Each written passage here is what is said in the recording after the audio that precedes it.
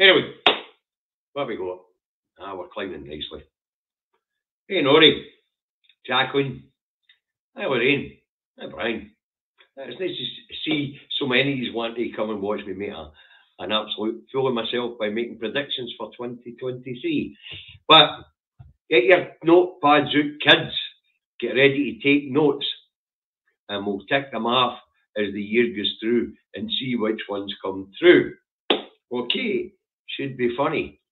A happy Hogman 80s all, but we'll get to that at the end. Hi, Dylan. Right, so, as you know, we're at the truck, we're at home in our office, Salisbury, North Lanarkshire. It's overcast, showery, 3 degrees, pretty chilly, so Davy's got a big cardigan on. Anyway, we're here to make predictions for 2023, so here we go. And if any of you want to stick a question in that you want me to predict an answer, predict something will happen, because I've tried to keep this quite tight. I don't want to take up a lot of your time today. Obviously, you're busy people, and it's So predictions for 2023. The economy and finances will start on A. Right, economic decline to accelerate and the recession to deepen. Don't think anybody has to be a rocket scientist to guess that. Right? Interest rates to get as high as 7% by autumn next year.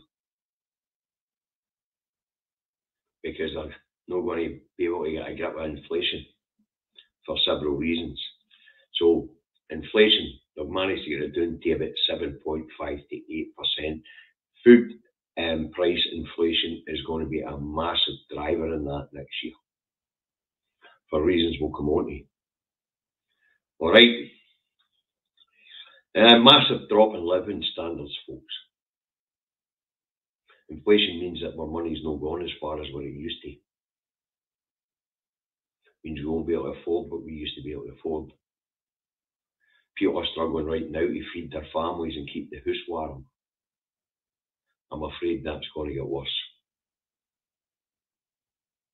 As we know, 500 smackers will be putting your gas and electricity come April. But that review's every 3 months. Don't expect it to stop there, even though they say they're going to put a freeze on it. Don't expect it to stop there. The power companies will find a way of keeping the unit price the same, but charging us more anyway. You can bet your boots on that. Right.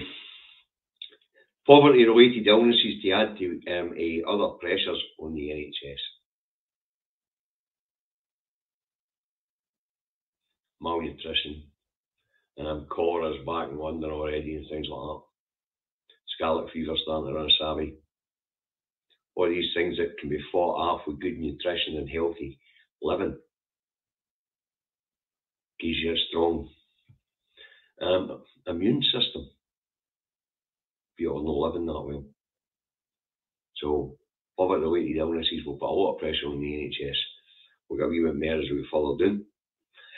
Tories to dig in on public sector pain and continue to use the pay bodies that are doing there that set the pay increases as shields. Right? Trade union strikes will intensify. There'll be a lot of disruption. The government and the press will try and turn the public against the people who are fighting for decent livings. We'll even more of that as we get along. All right. Once it's passed, I expect the Tories to use the Public Order Act to break up strikes and picket lines. Employers like the Royal Mail and BT to do what P&O Ferries did.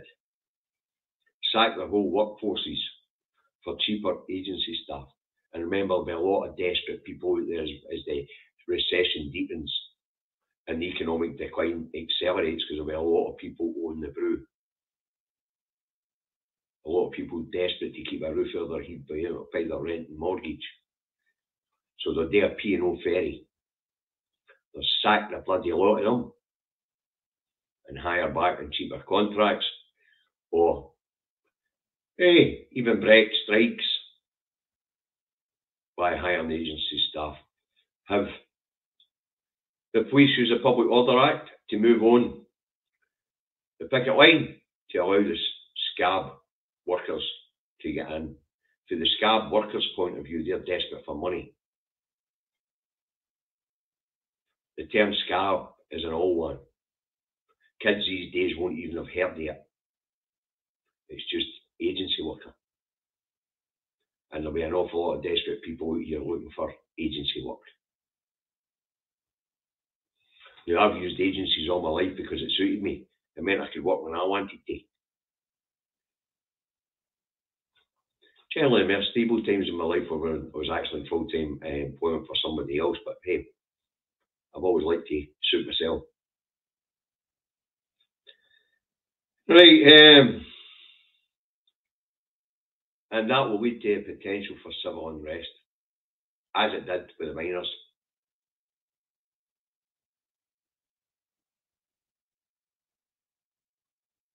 You'll have a picket lines challenging the cops that are just trying to use the Public Order Act to shift them on so the agency workers can get in. Right, food and medicine shortages to intensify. For reasons I've already stated in my daily broadcasts, the UK had no food security. Food security is even worse now. We're in a better position here in Scotland, but as I said to you, through the internal market built and procurement body that's going to take control of where food can be bought or shipped or taken.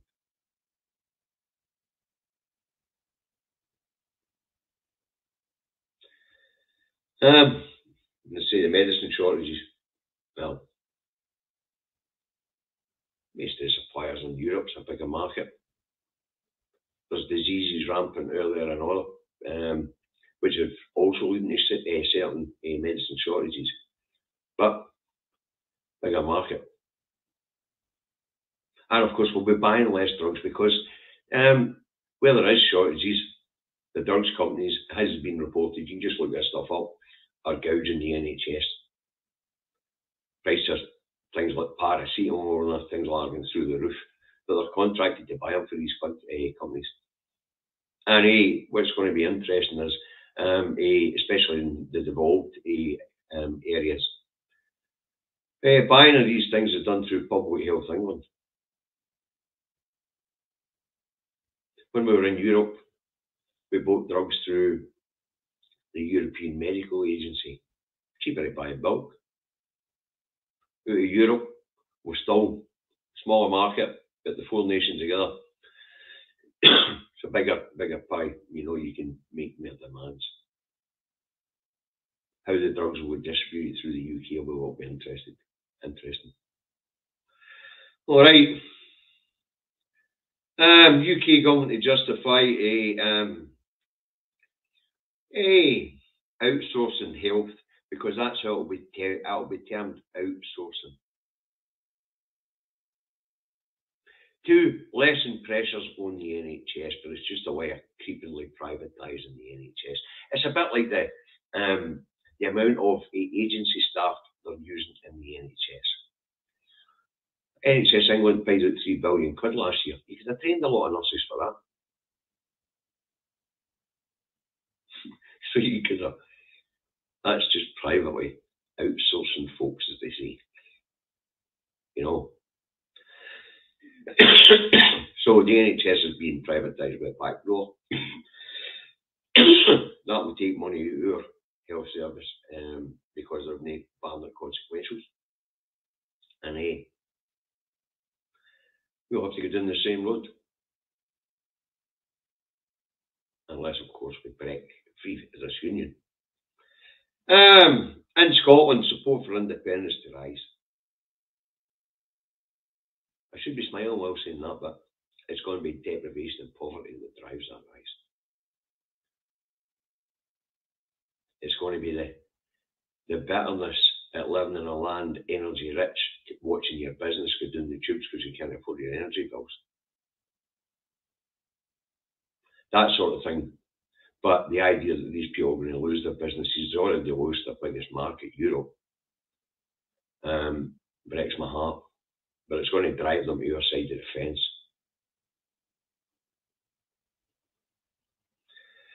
Right, posters to be told by UK government to stop polling on the issue of independence because it's going to get embarrassing for Westminster every time a poll hits the papers.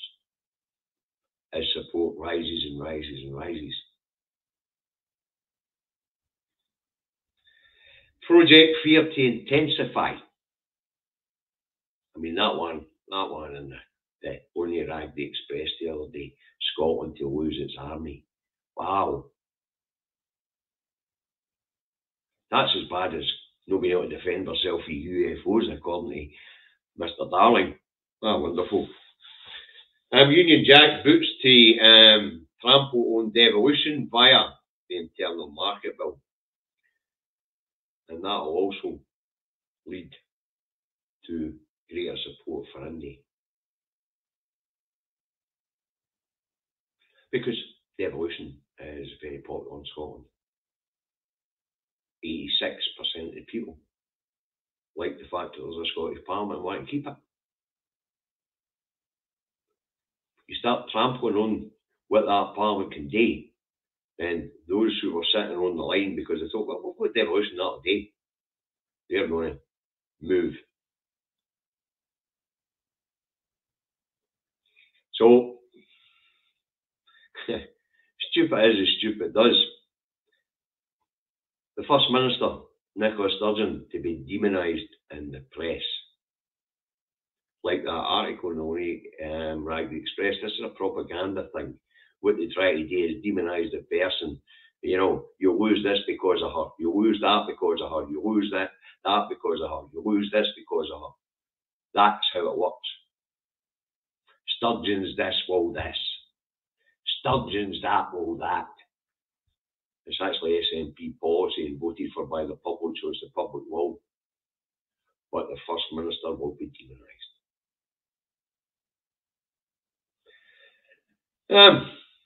But we see some in the independence movement doing that now, the opposition, so they've got a wee bit of aid in that. You know, I've been critical of her myself. But some of them out there take it to extremes. Scotland's public services to be run down in the press will intensify. They're going to be tilted crap at everything. They're going to try and reintroduce the cringe. That's what devolution did away with. Devolution gave the people confidence that we could do things differently, so we could make our own lives better. And we have. To quote Lord George Foulkes, we pissy pants on the Pravda. The SNP are deliberately making public services manifestly better in Scotland than what they are in our UK. BBC presenter. And is that a bad thing, Lord Foulkes? No, but they're doing it deliberately. Mental. So, devolution's been a great thing. It really is. But they're going to strip all the powers out of Parliament like they told us in 2014 after we lost, they were going to do. They can't ban it, us. They can't get rid of us that way, but they will try and shut us up. And they'll try and strip our Parliament into being nothing but a talking shop. Scotland's economy will fare better because of the things that we have that England needs. But the people are not going to prosper from it. In fact, nobody in these islands is going to prosper for anything. There'll be the mismanagement down that road. Democracy and good management are the reason for independence. In an independent Scotland, in your democracy, you'll get who you vote for. In the UK, we get who England votes for. We get what we can do dictated to us. Devolution has taught us that we can do better when we're off the leash on any issue. Any issue. Look at all our public services. Look at our financial sector flourishing. The building sector was flourishing until Brexit. World famous food and drink industry. Vast renewable resources. Oil and gas. We could most certainly do better with all that in our control. We could probably help England with all that in our control, because in our control, we'll use it for the betterment of the people. In their control, the Tory elite and the royal family are stealing it.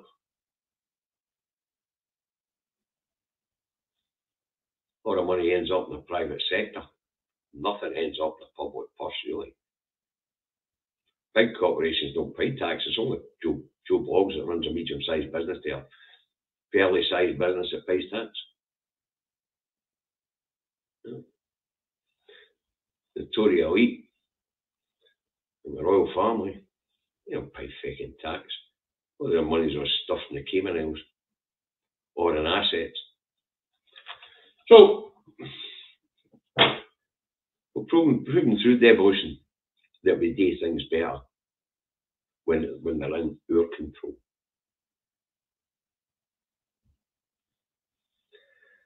So that's my predictions, folks. Hold your pen and your paper there, and we'll see how many of them come through.